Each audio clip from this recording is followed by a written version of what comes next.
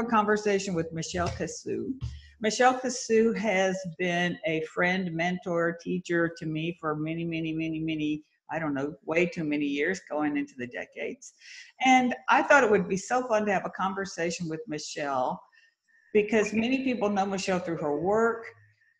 I've seen it through the decades, how many people's lives have been touched by Michelle's work. And the way I know Michele, she loves the work so much, she puts the work in the foreground and she stands to the background, because she is a messenger of this work and wants this work out there heard. True? Yeah, true. Okay. So Michele Cassou has been my reason to live. Yeah. the reason to live, exactly. So I'm not exaggerating. So Michele has been exploring what she refers to as 100% creativity for 50 plus years. And her passion for this process, her passion for the understanding of creativity and the benefits that this brings to any human being's life, has been her life's work.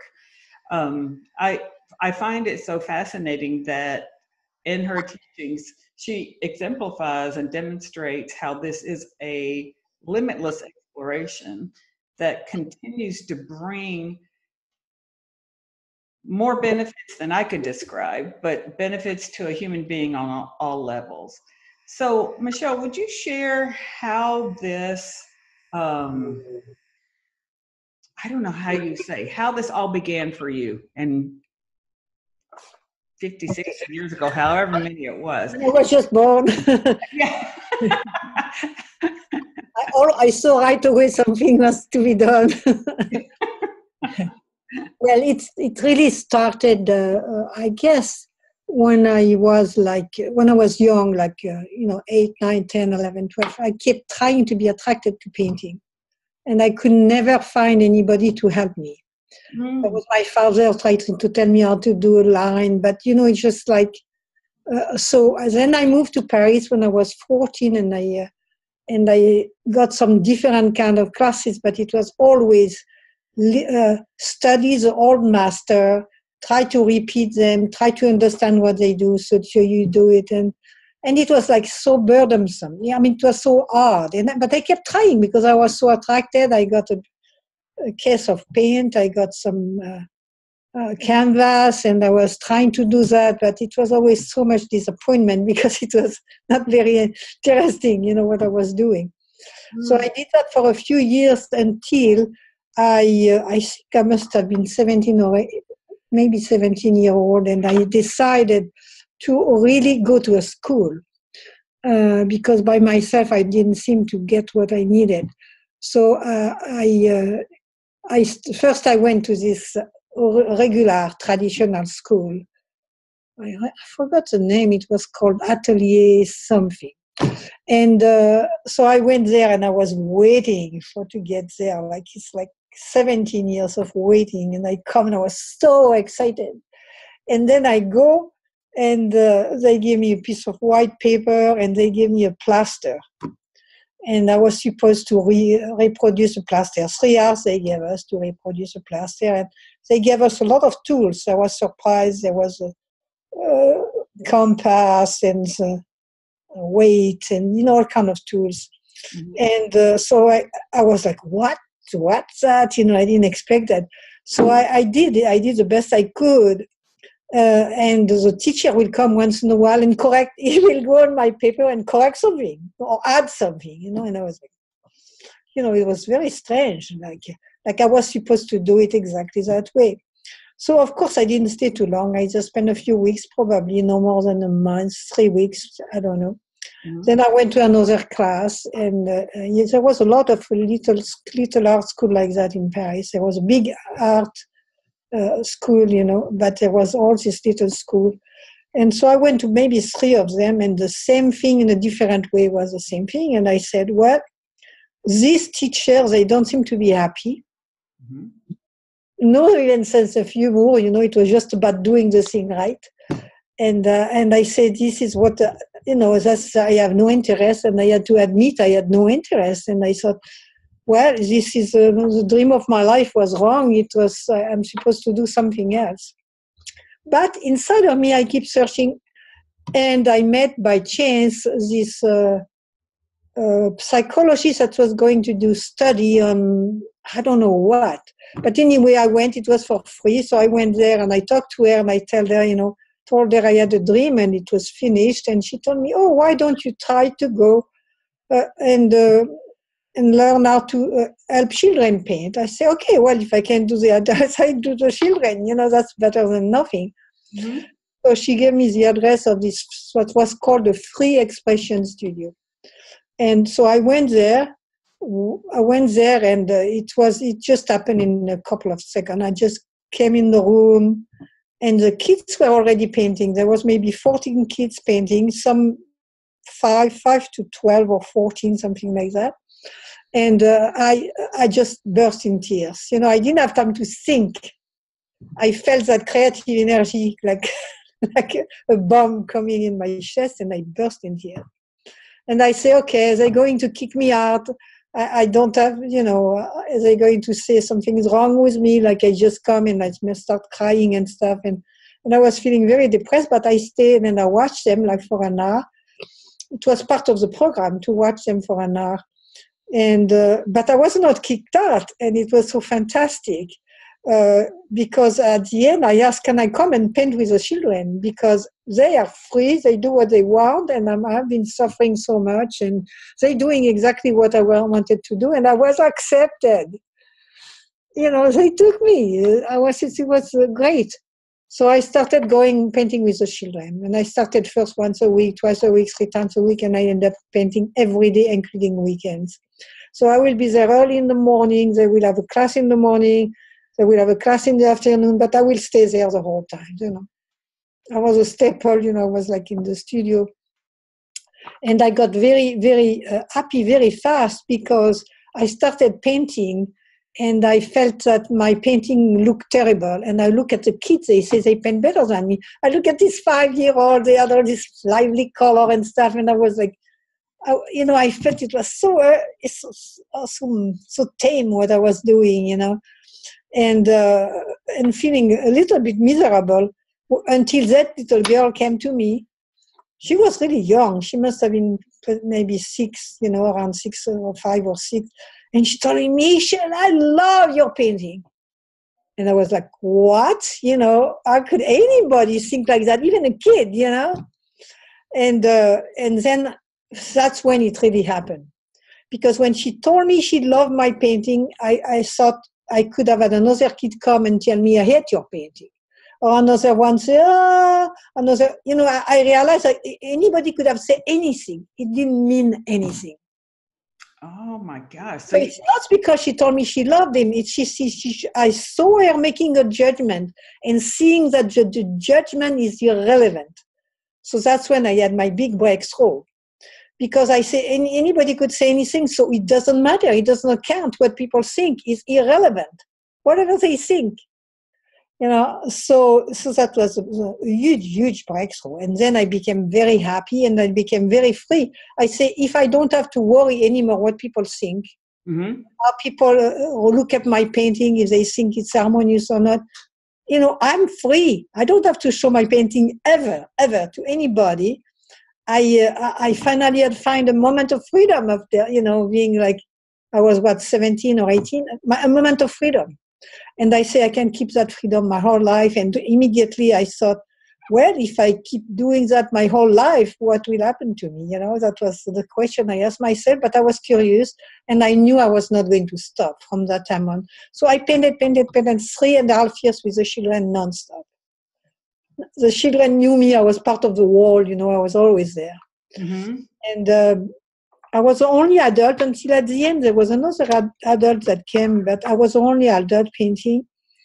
And after 3.5 years, I had to move to Canada because I was married and my husband had to go teach to the University of Ottawa. So I was very miserable to have to leave the studio. It was very, very hard for me. And so I was on my own. Then I arrived to Canada, I was on my own. But before I went to Canada during these 3.5 years, I had some people come to my house and paint. I was trying. I wanted to be a teacher because I said the most important thing is to pass that along. I say I could have died and never find out. And I wanted the world to know you could paint like that. Because if I didn't, I think I would have been so miserable, I would have died. But when you say that you wanted people to know they could paint like that, yes. Tell me what you're describing. I'm describing you can paint without worrying about thinking. What you think and what other people think. You can just do what feels naturally, what feels true. Because as I started painting, I was very surprised. Very soon, I started painting things from my childhood, my family. I had a problem with my father. It came out. I had a moment of depression. It came out on the painting. I mean, everything was coming out. And without a plan, right? Without a plan. Without a plan. I never thought about it. I will paint and I couldn't believe it. It was there. Sometimes I will go in this strange space. I didn't even realize I was putting things that were very significant, but I didn't even know I was doing it. And because I was not caring about the result, I knew nobody will ever look at it. I would never let anybody talk about it. Nobody could see my painting. And I tell my family, nobody can see that. This is totally private, totally intimate. And so I wanted people to know that they could discover that. You see? Mm-hmm. So I felt I was very lucky that I had not studied more and learned more because I didn't have to forget it. And I realized if I had learned anything, I had to forget. So I wanted people to know, immediately I realized it was self-expression. Mm-hmm. Because my problems were coming out, my things from my childhood, and it was nonstop. And I realized that I was behind. How do you get behind? When I started painting, I realized I was behind in my self-expression, and I realized I should have done that since I was a little child. And now I had this big burden to carry, and I was starting to empty it. But I realized I was behind because I had so much to empty. That's a feeling that I had, So I wanted people to know that they didn't have to keep their feeling inside, and they could express them, and they could feel at ease with life. And I became so happy. I wanted everybody to be happy, When I was painting really art things from my childhood, I was very happy. I realized it didn't matter what I painted because the fact that it was moving and expressive itself will make me happy. It didn't matter if I was painting very, very difficult moment or what, just didn't matter. Once at the beginning, I painted myself with a rope on my neck and the big stone to kill myself, and I was so happy. It was like I was so happy that it came out of me. It was really strange that it didn't matter what I painted, and it stayed like that until the end. Sometimes people tell me, how do you feel? I mean, sometimes I love my painting, sometimes I kiss my painting, but I just, no matter what it is, it doesn't matter. If it's like a scribble, if the scribble feels it move my expression, it doesn't matter. If it's like strange painting, it doesn't matter. And I wanted people to know, and I could see there was a lot of people from the Beaux-Arts, they call it at Paris, art school for the arts, and they were so miserable. I always see them fighting and checking and repairing and fixing and searching for ideas. And I say, well, we don't need to all of that to be happy in what we do. So that's the way it started. And then, of course, after I started teaching children because I couldn't get any adults to stay. They won't stay. They are so strange, these people. They had this magnificent opportunity and they would pass it. It was not out of my enthusiasm, but anyway, I will have a couple there. But I had some children, I had some disabled children. I took some, and then I went to Canada. Really quickly.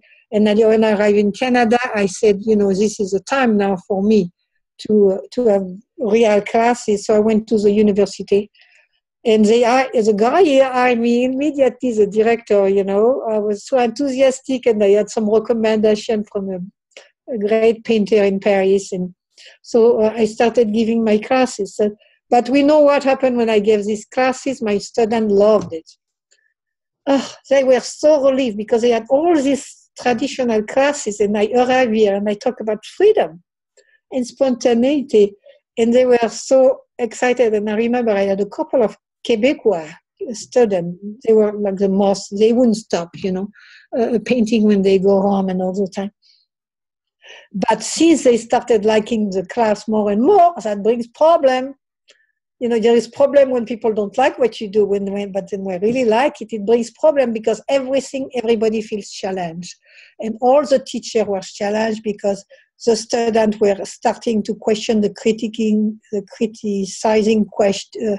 The critique process. So traditionally. Process, the theme they were given. And so they were really liking to do more with me. And when they asked to do more with me, we had a big meeting with the faculty and they kicked me out, I wrote that in my book, it's just like, they kicked me out without giving me a day to say goodbye to my husband. I mean, it was just a terrible thing, but I knew I was going to keep teaching my whole life. I was just worrying for the student. So after that, I went to another part of the university and I kept teaching. Mm-hmm. And I kept teaching for a few years, and I went to Montreal and I was teaching children and adults for a few years until I came to California. And that's the way it started. And then, of course, what I was thinking is that for people to be free, you should never tell them anything. You should never influence anybody. That's the way I started, Don't influence them, don't criticize. And then I realized very quickly, like in the university when I was teaching, that the students, they didn't have enough heat in their intuition, so they will get bored after a while. They didn't have enough what in their intuition? Heat. Fire. They didn't have fire. Okay. So they will go back to the traditional and they mix everything. And after a while, I noticed that I was losing some students. After the great excitement of the beginning, I was losing them. And so that's when I started really thinking of how this process is working. Mm-hmm. And and that's when I really observed, what they were doing. And I started, realizing what they needed, how to get them to stay in their intuition, how to let them have the intuition get bigger. And I have been doing that until now. I'm looking for ways to get the intuition moving without having the aesthetic sense being in the way. So I developed that in Canada. I started developing in Canada. Of course, when I came here, I keep doing that.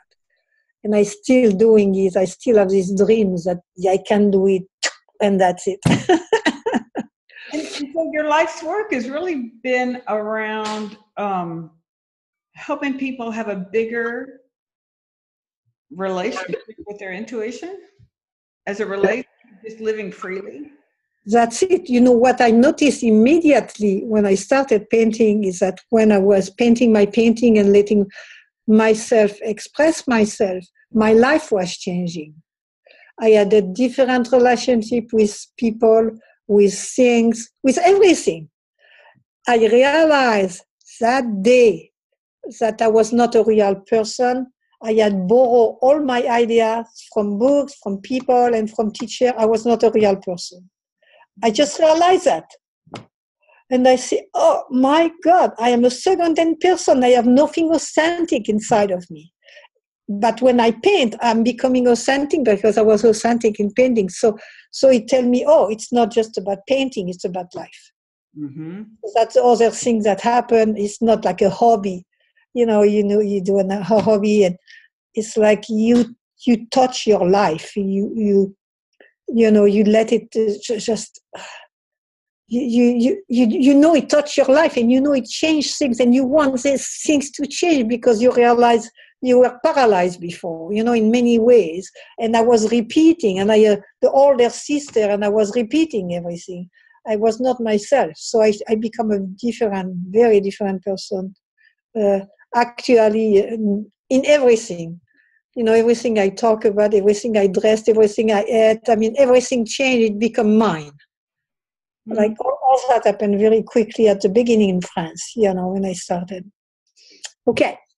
I think that it's so fascinating how many people are drawn to creative endeavors, with paintbrushes and things like that. People are drawn to these creative endeavors, and then they find that the judgment stops them from kind of what drew them to that in the first place. Yes. And so, as human beings, do you think we just we're just too influenced by what? Yeah, so people are attracted, sometimes they don't know it, but are attracted to creativity because they feel something is missing in their life, almost everybody, or something is not going quite right. They are happy 80%, but there is always something that's missing. And that's what people think about when something is missing. They think of art, of a hobby, and they are attracted to colors and they try. But what you're telling me is that they go there, but they start judging. Why? Because they judge everything in life. In life, you go out, people judge your hair, they judge your clothes, they judge how you talk, they judge who you are. This is the way collectively we are brought up. We are brought up in judgment, for the judgment, comparison, evaluation, being better than anybody else, being special. So they're going to bring it to the painting. So when they paint, immediately this criticizing mind is going to come and say, oh, the color is not good, the subject is not good, you're not doing well, everybody, and there are the artists, you'll never be an artist. And the mind goes and paralyzes the people until they stop. Or they get blocked, they get creative block for years, I have people coming, they tell me they have been blocked for many years. So I think it's just like the way we are brought up, it's a pattern of thinking, judgment and comparison. And so our job as teacher, in quote, is to help them to stop that judgment, that criticism, that wanting to be better, wanting to do something special and be proud of, and it's very, very difficult job. I tell people, it's the most difficult thing we can ask anybody is to stop judging. There is nothing more difficult than we can ask because it comes too fast.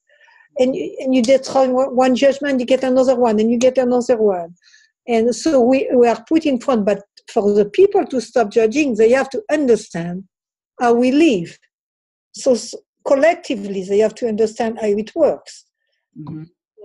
And just realize, and then they have to understand about intuition. Oh, the whole world talks about intuition, They talk about imagination a lot, but they talk about intuition, and everybody thinks they know intuition, they know what it is. Well, I have 77 years that I look for what it is, and I still have to discover about it. It's an immense, enormous, and deep thing. Intuition is something very, very special. And very, very sensitive and very powerful. And many people, they say, oh, sure, it exists, but to feel it inside of you, running like electric current, like inside of you, to feel it like moving and doing, it's a different thing, and going as far as it can, like a river going all the way to the ocean. Well, this is our job now, is to remind people that they have intuition inside of them and that everybody has it. There's not some people that don't and some people that won't have it, but everybody has intuition. And then to discover what it is and to be interested in it rather than in a nice painting, to be interested in the intuition. And then we have them experiment with him, and take a chance, a little bit there, and it takes practice. It's like a meditation. It takes practice. You get into the intuition a little bit and a little bit more until it explodes one day. And one day you reach that point that I talk about, which is a point of no return. You have touched so hard into the movement of intuition that you cannot forget about it. Even if you forget, it will come back. I mean, it's going to be there in your life with you forever. So we encourage tenants to go to that point where the intuition, they have understood what it is and how it works and how it moves in their life. And then they're going to start noticing that things change in their life. Because it's about what changed in the painting, change in your life. Mm-hmm. So in the way that I'm hearing you say this, I know this happened naturally inside of you, but so people can kind of understand. So what you've always spoken about with intuition, about it's benevolent in nature, and how you talked about how we were so influenced that we never really lived fully expressed as human beings. Not a problem. It just needs to be the way that we are all brought up in the world, that we are kind of burdened by influences. Intuition is so benevolent that it wants the opportunity to free you of those influences so you can really experience the truth of who and what you are. Yes, that's right. And which feels so good. Like you said, that's the part that feels so good, is that you're living free of all those influences, which are those judgments that you were just pointing to. Like you want to become yourself, because what you're going to become the neighbor, you're going to become the things, like you want to be yourself. Everybody says that. They want to become themselves as much as possible. And their self is unique. Nobody is the same. And painting allows you to discover your uniqueness. Mm-hmm. And when you discover, it is so delicious. Of course, you might get some people there and there that just are going to judge you, but you know that the problem is theirs, it's not yours. If they judge you, I tell people it's their problem, it's not your problem. Mm-hmm. Mm-hmm. So, and then you enjoy being yourself, and you realize that you can go a very long way in being yourself, because you have feeling, you have guts, you have unconscious that is full of things that have happened, but you have also the soul, you have the spirit, you have dimension. It's not possible even to realize all the dimension there has, because you reach a dimension, you reach another one, and it keeps going. I tell people you can paint for 100 years, 200 years, there will be still to paint, because as you move, you enter places that were hidden before. And it's just going to keep going and going. So after you start being yourself, you start having the courage to enter this unknown dimension.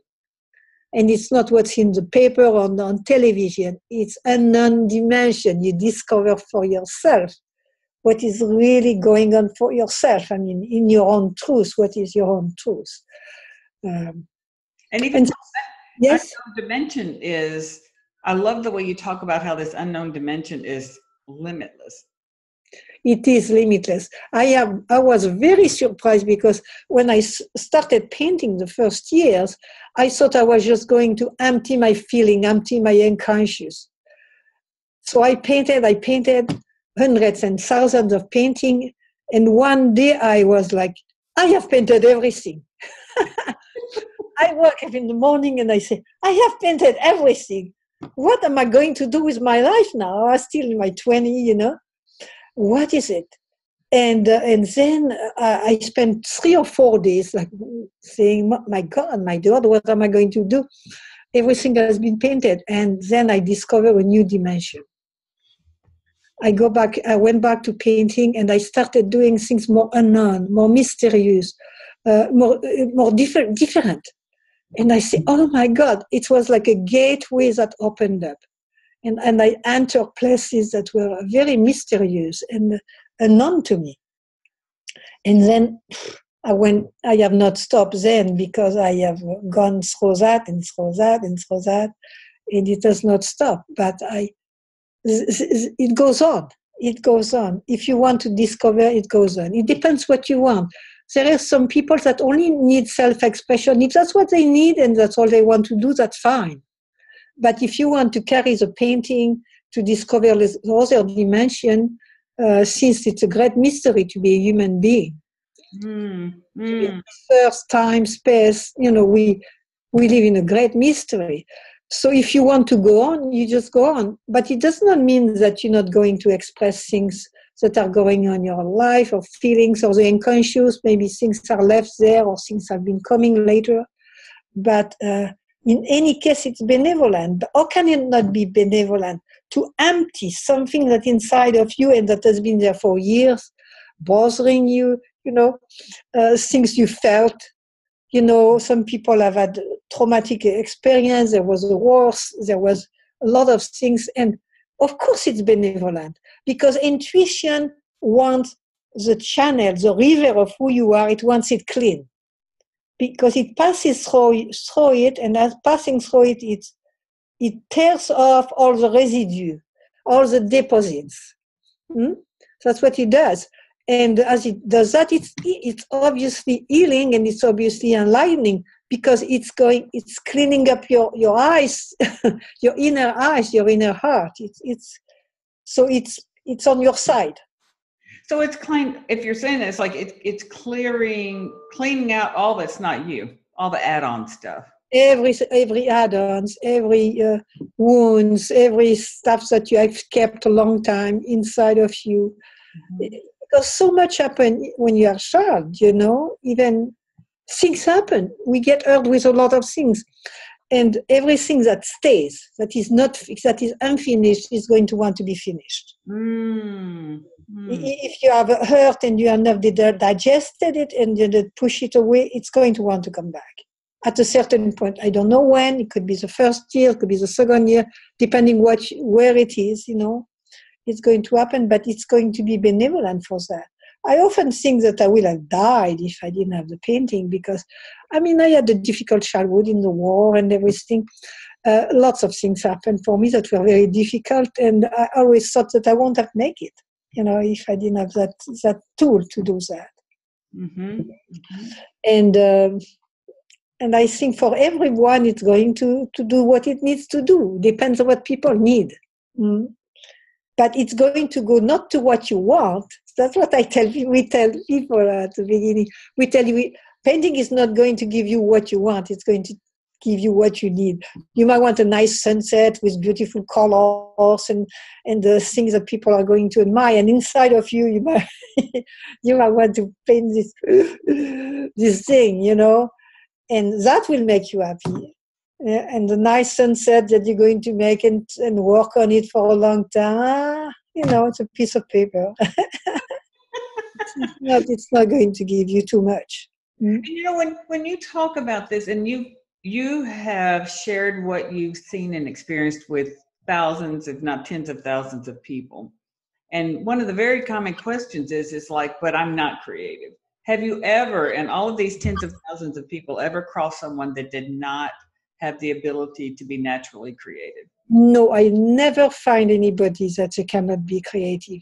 That some people are very afraid. There is fear of being creative some people have fear of being intuitive and creative. But I never met somebody that couldn't do it. I have seen many voices.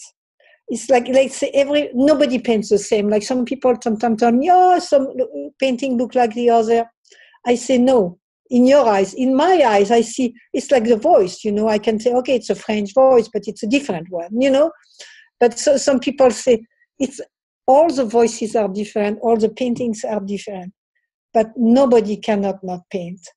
And I don't know, and like they will do things differently because they resent it differently, because it follows differently. So you cannot have a method or a technique, I say, painting number 1, number 2, number 3, 10, 20, the way they should paint. We don't know. We don't know how people should paint, and people paint many different ways. And sometimes something you don't even realize or self-expressive is very self-expressive. So as teacher, we have to be very, very careful, because before we think anything on somebody's painting, yeah. But some people say they are not creative, but often these are people that are like it the most after a while. We had noticed, it was interesting, that in the classes, once in a while there is a person that comes and that's really hard time painting. And they can't stand you talking to them and freeing them. They don't want to hear about it, you know? Mm-hmm. And they were often the people that will stay the longest, the longer years in it than the people that start at the beginning and everything goes well. You know, so even when it's difficult, it means inside of it something resists inside. The psyche, something is resisting. But when you start letting go, it's really hard to let it go. Mm-hmm. Yeah. That's what I think is so interesting is like, because children are so free, and we all came into this world as children and very free, and they paint everything, strong images, simple images. They have nothing on it. And then when you said people get very afraid about expressing. Yeah, because I am told, even the children, I say, now around 3.5, 4, they're not free anymore because they have heard too many things. The parent, the teacher have said, you paint that color, that dimension, that, you know, or what do you mean when you say something? Children are terribly handicapped when you tell them, why do you paint that? You know, it comes naturally. It's a movement of life. You know, they paint whatever they paint. And when the grown-up come and say, why did you paint your brother like that? Or why did you paint the dog? You know, they always give you reason because they have learned. But inside of them, something cringe, something closes. They lose their freedom. That's why we have learned to teach children with that, letting them really be free to do what they do, and yet encouraging them to go as deep as possible. That's what we do with the adults also. We always encourage them to go as deep as possible. And I, personally, I like when they start moving to new dimension. You know, I just love it. That's my love, you know. So when they do that, I encourage that a lot because I feel it brings expansion. Because the mind is so narrow at times, you know, and just saying like my problem, my family, you know, that's all I have. And then it expands the way we look at the world, the way we feel things in the world. So as you go and then that you expand the dimension, you keep moving to new dimension, you got your perception change in a way you cannot expect, you know. Yeah.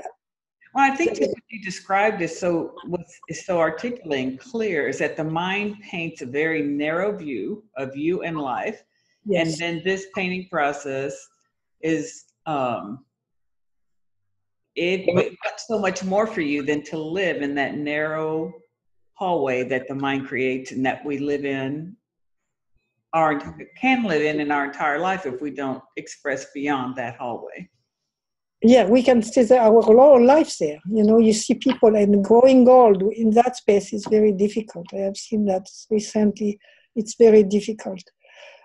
So it's very good to have a practice that keep cracking open the boundary of who you think you are.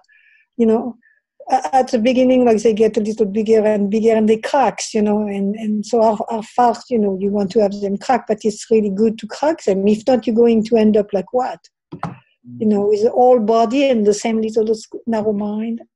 And see, I don't think people realize that's on offer. I mean, through creativity, which is such a bigger topic than making a pretty picture, you know, perfecting a technique of some sort, which is all great and wonderful, but I don't think people know, they can't, you say people can't know what they don't know, and that in sharing the message that there's the enthusiasm and purity that you hear, that life can be so much bigger than that hallway the mind has created.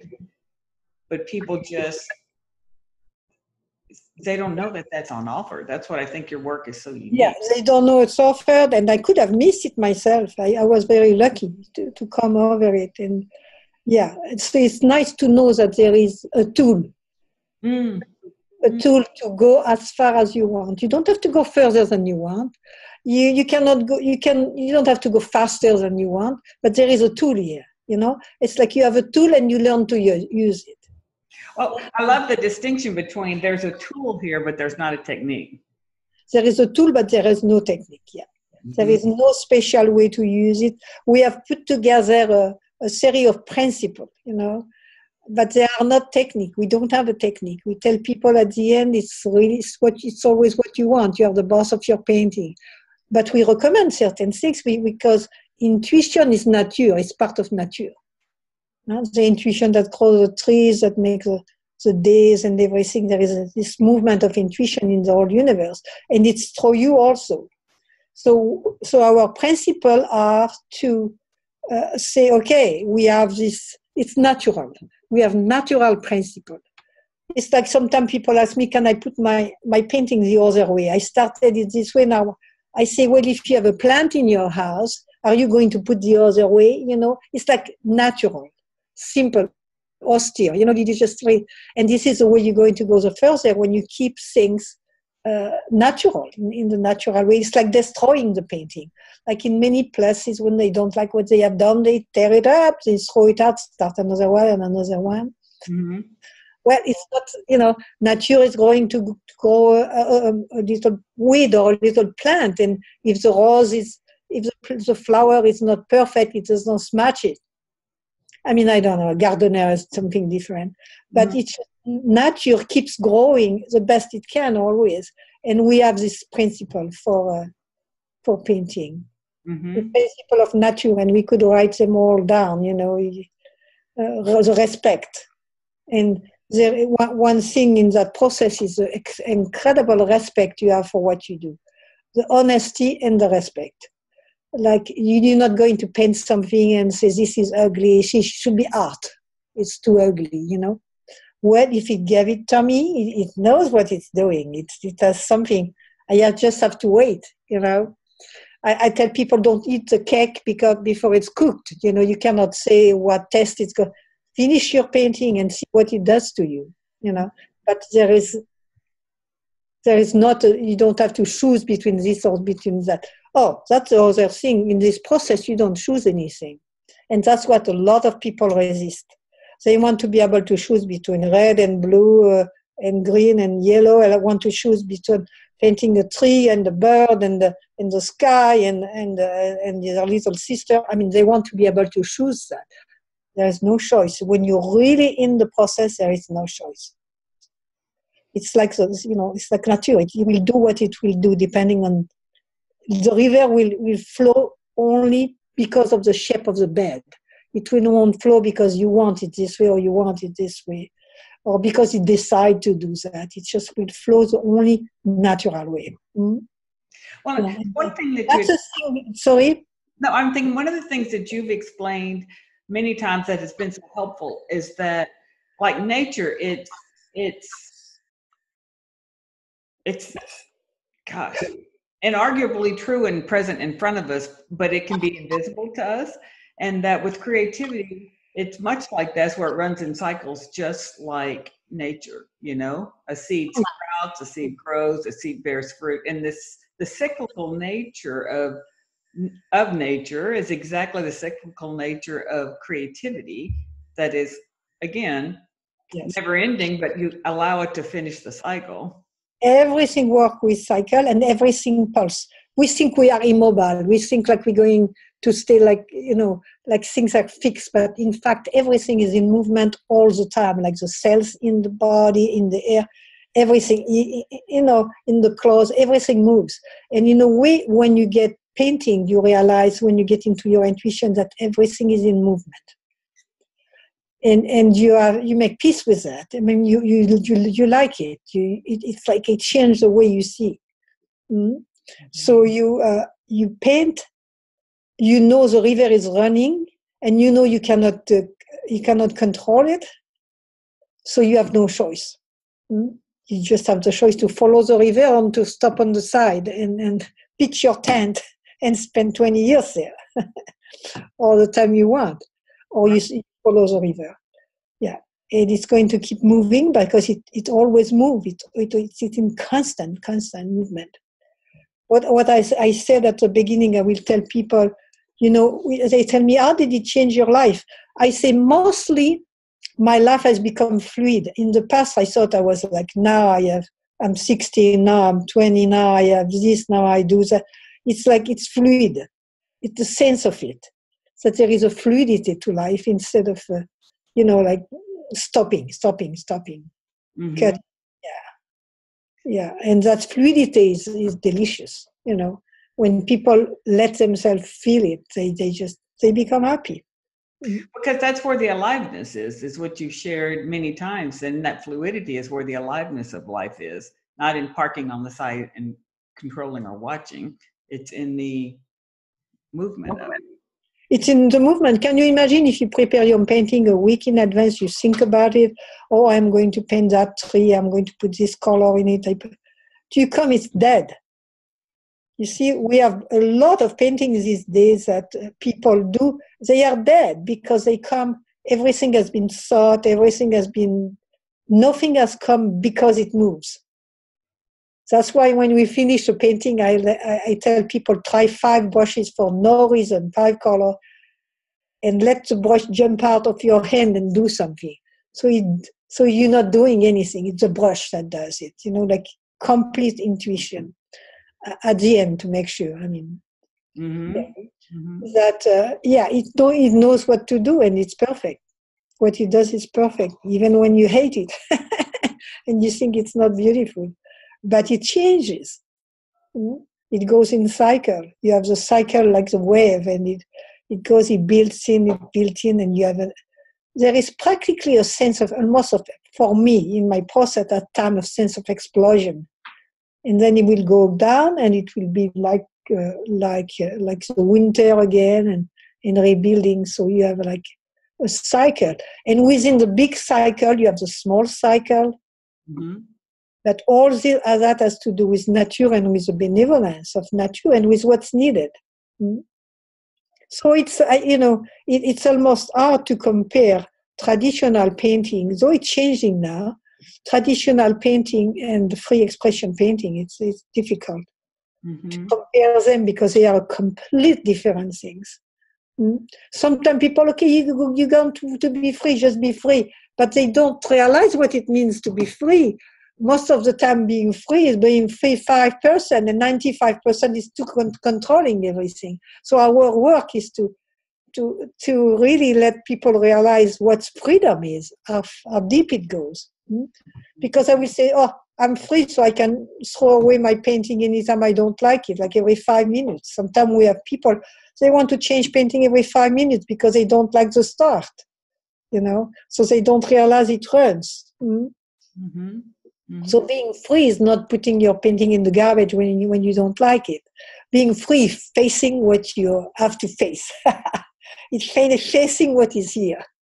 I was like, that is a fresh definition of freedom, because we think I want to be free. Being free is allowing me to do everything my mind wants me to do. That's right. And that's not what... Mind, you want cookie, wants ice cream, I don't know what it wants. You see your eyes, it wants cookies, But when you don't have a choice, then you do what your whole being, what your intuition wants. And that's a real feeling of yourself, the real fulfillment. Yeah. So there is a lot, but it's interesting. It takes a long time for people to really realize, the power and the potential of that freedom, of that tool, that possibility. Yeah.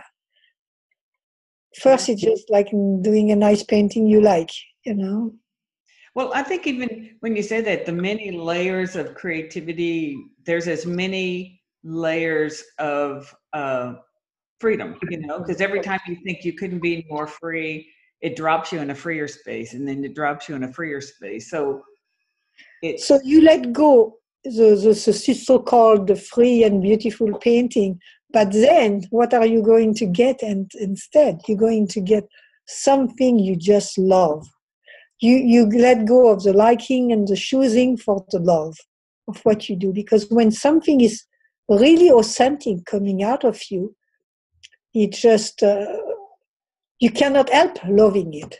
Mm-hmm, mm-hmm. So, like, what is one thing that you if you would want people to know that's absolutely true about creativity? Well, creativity is born from intuition. That I know is absolutely true. It does not come from imagination where you try to imagine all kind of different things and pick up the best one. It's coming from intuition. The other thing is everybody has intuition. And the third one is, unfortunately, in this world, we have to unlearn how to use intuition because we have been using it in the wrong ways. We have to come back to the authentic and natural way to use it. And then everything is given to everyone.